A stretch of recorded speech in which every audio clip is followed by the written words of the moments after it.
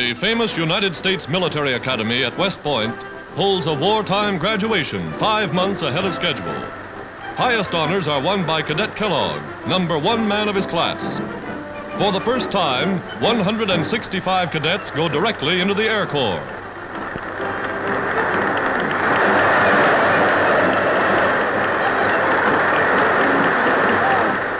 Last man of the 409 to graduate receives the traditional burst of applause that goes with his diploma and commission as second lieutenant.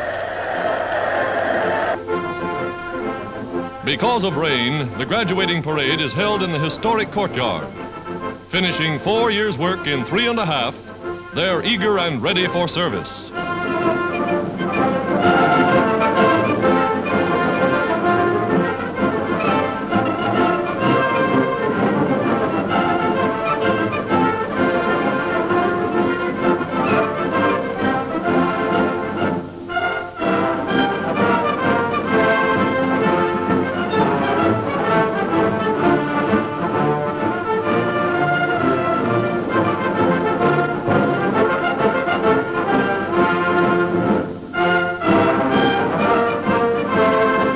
The Corps salutes the graduates, the cream of America's young fighting men, off to serve on fighting fronts.